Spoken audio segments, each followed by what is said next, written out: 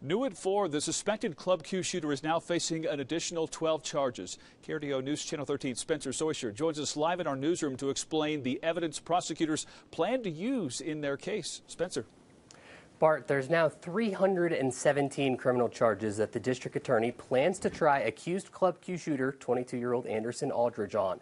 The alleged shooter's preliminary hearing is now still on track for next month.